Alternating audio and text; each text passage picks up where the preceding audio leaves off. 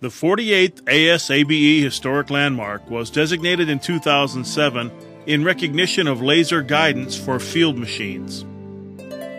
High-speed installation of subsurface drains using plow-type equipment became possible in the late 1960s with the development of coilable plastic tubing. Installation could range from 100 to 150 feet per minute, although manual control and depth of grade was not accurate at these high speeds.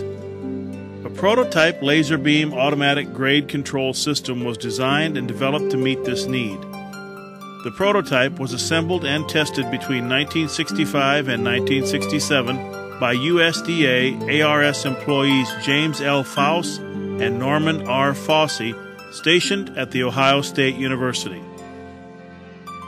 The laser beam transmitter was a battery-powered 0.3 milliwatt helium neon gas laser with a 10x power telescope to collimate and expand the small beam to about 0.5 inches in diameter, and a rotating slotted disc to chop the beam 150 cycles per second.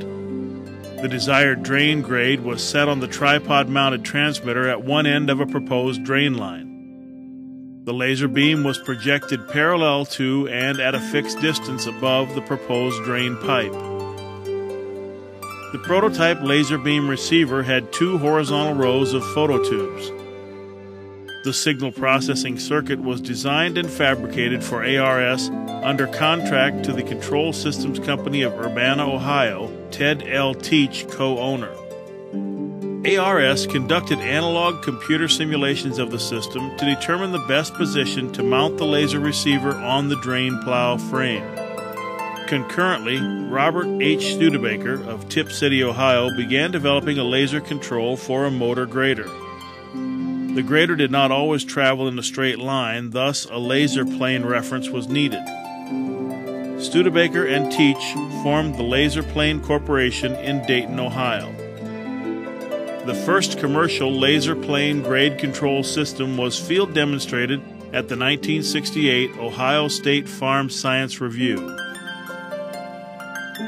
The ARS engineers adopted the laser plane for the drain plow. Multiple drains could be installed in a field without moving the laser transmitter. After 1971, almost all plows and trenchers sold in the United States, Canada, and Europe were equipped with laser-based grade control.